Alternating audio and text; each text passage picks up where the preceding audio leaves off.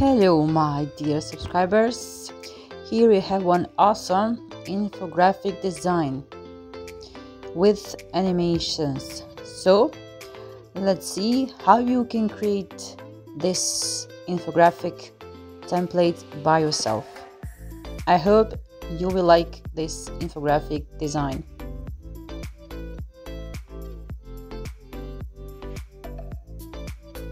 So first, here I'm using layout blank, then here I'm inserting one image,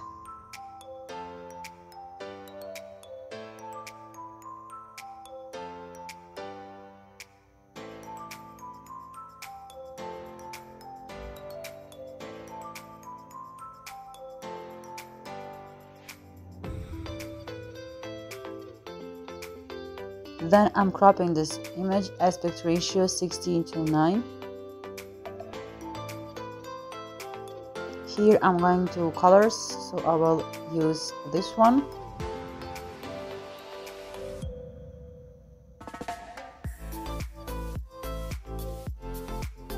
Dark blue. Then I'm cutting this. Then on format background, I'm using picture and clipboard.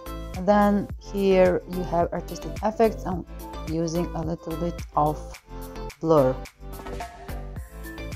Right click on the mouse and you can go to format background.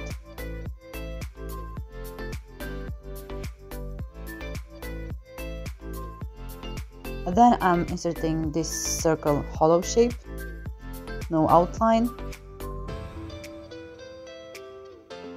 As you can see, I'm making this circle a little bit larger and I'm moving it below. I'm centering it and moving it below. And then I will insert this rectangle because I want to cut this part which is below.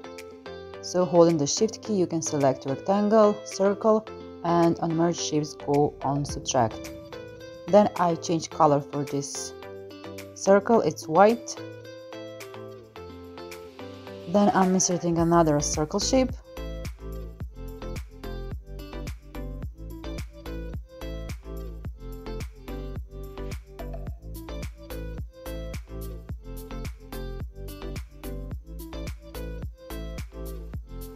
Here I'm using gradient fill, as you can see, for the shape fill.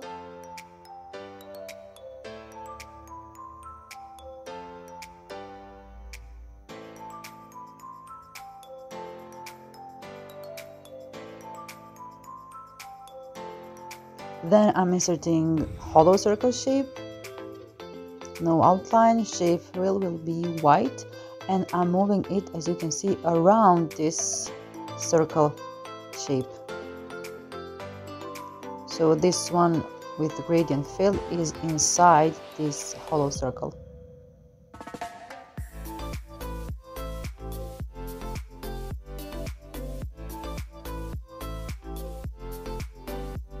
Then I'm just inserting here text box with some description.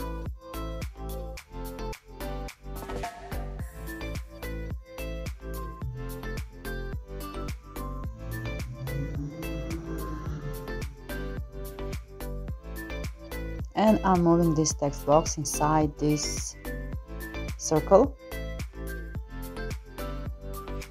Now holding the shift key, I'm selecting these two circles and I'm just duplicating them with Ctrl D. And here I'm just adjusting this hollow circle shape to be thicker, as you can see. Then I'm holding shift key, as you can see, to select both of them, and I'm grouping them into one group. So now I have this little beautiful circles. I'm duplicating them with Ctrl D and I'm moving them around this half circle.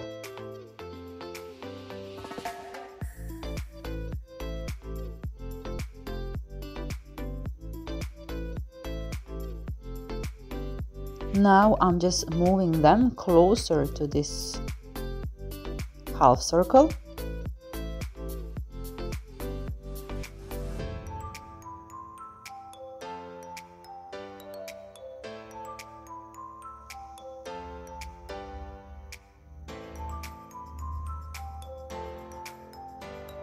Then I'm inserting the line. Shape outline will be white. Weight, I'm changing weight, and I'm using here a little bit of dashes. So here I will just connect every circle shape, as you can see, with this line and with the main circle here. So I'm just duplicating with Ctrl D these lines, and I'm moving them around this infographic design circle.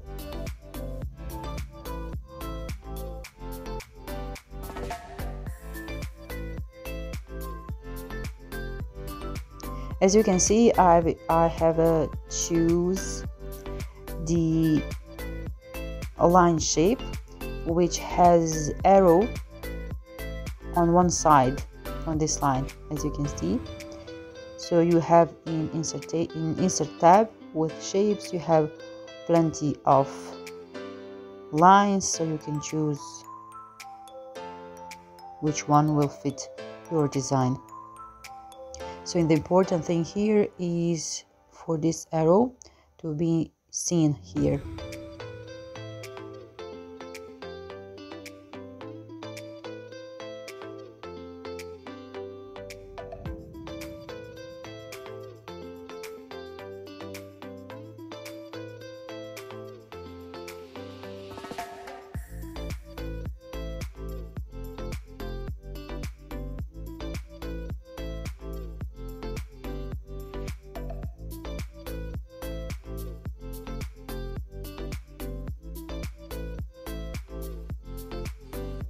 So in this stuffs with design, everything must be symmetrical because everything is in little details.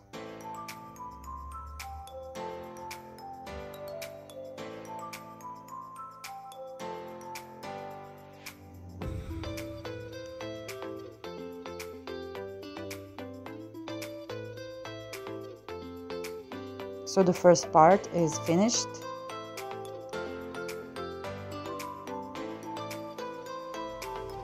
After this, I'm inserting some icons here, so I can move those icons inside those little circles. I'm changing graphics fill white for these icons. I'm adjusting the width and height for them a little bit smaller so it can fit inside this circle.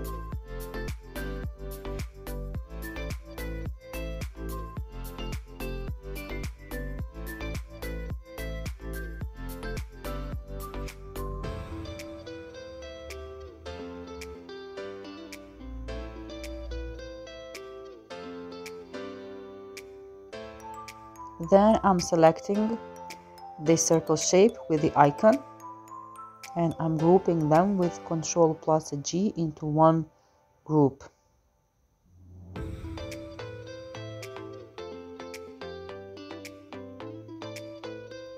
The next step is inserting text box with some description, because each circle shape with this icon will have its own description.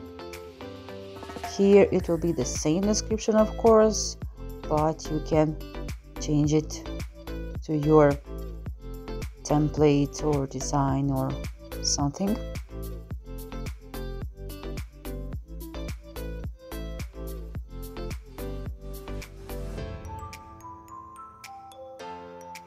So I'm just duplicating with Ctrl D. And you can easily change description here.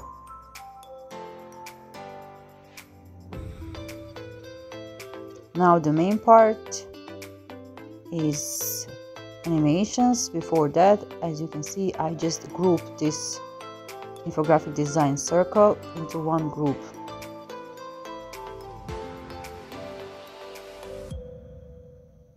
So I'm applying for that main circle fly in animation.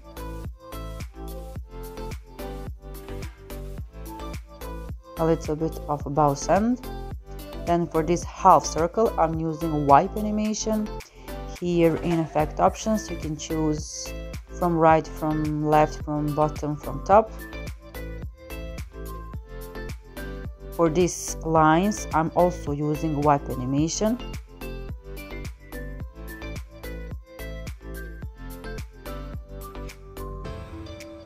So you need to be careful here, because everything also is in dynamic in presentation. Not to be too short, not to be too long. So here in delay option, it's the best way is to have everything on paper to calculate, and then you can just type it easily here. I mean, for now, of course, you can follow my presentation, but you can use your duration, your delay option, or some other effect options too.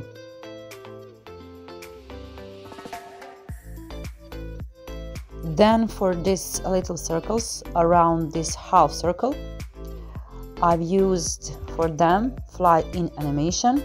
You can choose in effect options from top or from left, from right, wherever you want. Then for text boxes, I'm using the float in animation. So the important thing here is to use properly duration, delay option, and in effect option, a little bit of pause send. So it's up to you how will you use the animations and effect options. So you can follow my steps, guys, and create the same template or different. So guys, that's it for this video. I hope you will like this video, honestly. And thank you guys so much for your support. Stay tuned and hear you soon, guys, in my next video. Take care, guys.